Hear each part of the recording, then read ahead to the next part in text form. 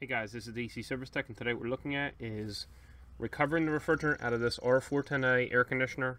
And we just found out, we tried to pump the unit down, the compressor is not strong enough. The internal relief that's inside of the hermetic compressor shell, that was opening up and letting the discharge gas get into the low pressure gas side of the compressor, and so it was not able to pump down. I mean, it wasn't even remotely strong enough to pump it down. So we're actually going to be recovering all the refrigerant out of the line set and the evaporator coil. We're not going to be recovering the refrigerant out of the outdoor unit, just because I might use this unit for some tests at the shop, just to maybe make a video or two with. Otherwise, I would actually just leave these valves open and I would recover the refrigerant out of everything. So just so you know, that's why we have pressure in the gauges, even though the gauges are attached. So we're just transitioning from one video to the next video. We're going to be using our core removal tools to pull the Schrader valves out in order to have a faster flow for the recovery unit. Make sure that you have this pulled back, otherwise it's going to be in the way when you screw it on.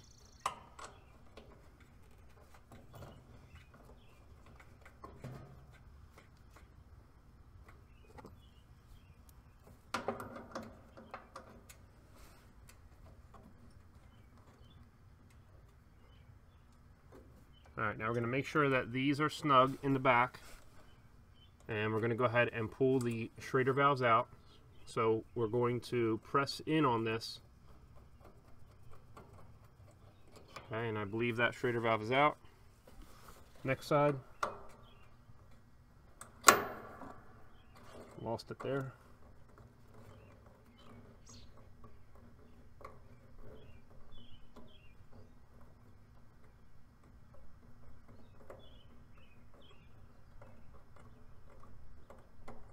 I believe we got that one too. So now we're going to shut these valves off, and I'm going to put my gloves on.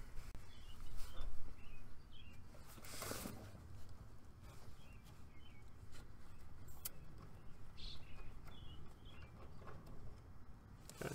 There's our Schrader valve, or valve core. If you tried to recover refrigerant out of that, it's only a very small amount of flow that you're going to be getting through that.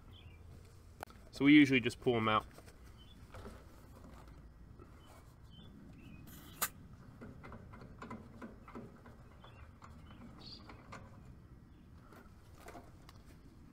There you go.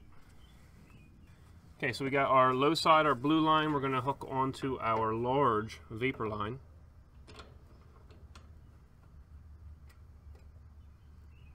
Make sure your handles are all shut, hoses are tight. We can go ahead and open that one up.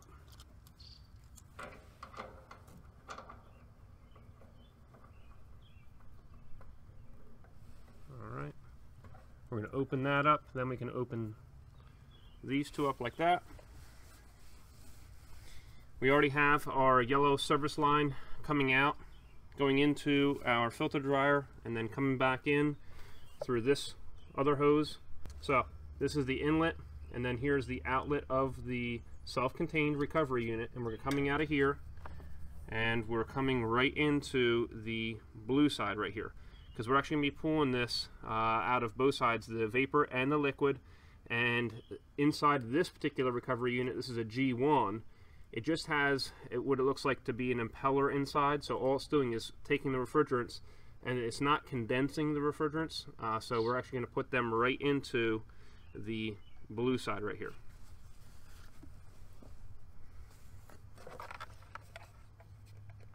The next thing we need to do is we're going to zero out our scale, actually after we pull the recovery tank off. This is an empty recovery tank, just so you know, but we're going to zero it first just to weigh it.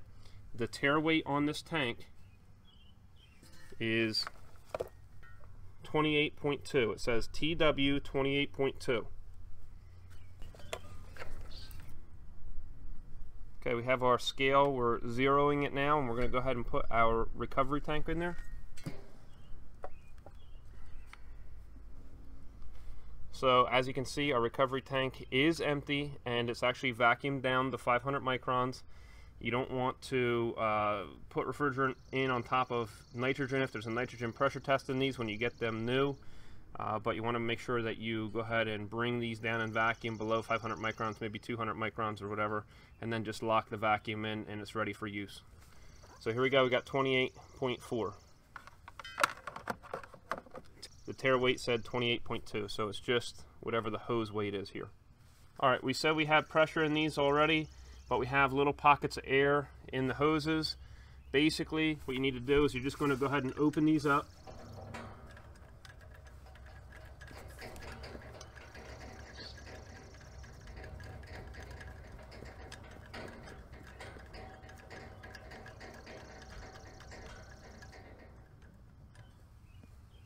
You're just going to open these up completely, and then we're going to purge the air out of right here.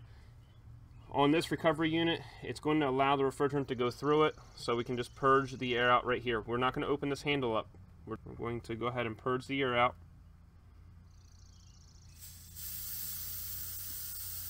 Usually about 5-7 seconds or so. Should be able to get all the air. Oh, there we go. Get all the air out of the line, and then you have refrigerant. And you can tell by the noise and also by the look of it, you don't want to be purging refrigerant. Just want to purge the air out, and that's it. Now the next thing that we have to do before we turn the self-contained recovery unit on is we're going to go ahead and open up the refrigerant tank.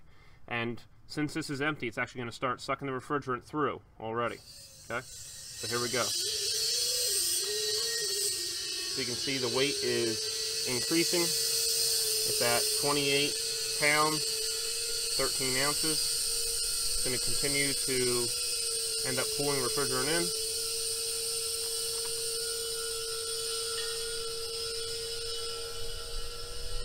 We already see our gauges are going down with our pressure. And basically what's happening is the saturated pressure over here is going to equal the saturated pressure in the tank. And that's when it'll stop having the refrigerant come into here. And then that's when we're going to go ahead and turn on our self-contained recovery unit. So the refrigerant's still coming in, and the whole system is basically equalizing in pressure.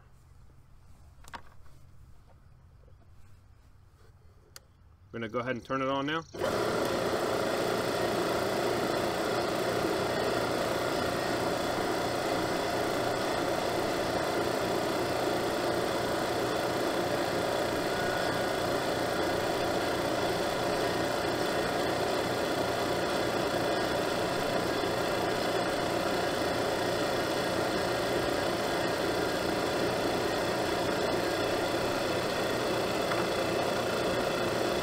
After everything is off and everything is done, basically you want it to be not rising above 0 psig. You see we're at about 6-inch HG right now, and there's not much refrigerant left. We're at 29 pounds, 13.8 ounces. We're going to let it continue to suck down. So if you had any leaks in your hoses right now, you'd actually be sucking air into the recovery tank, and that would not be good. We're going to get ready to shut this down.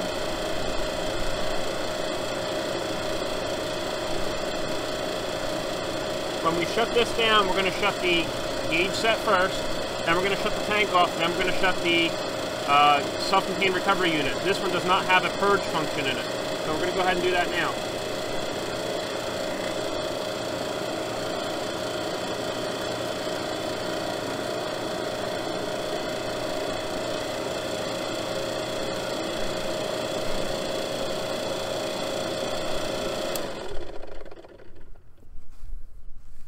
Now we're going to watch and see if this rises above 0 psig.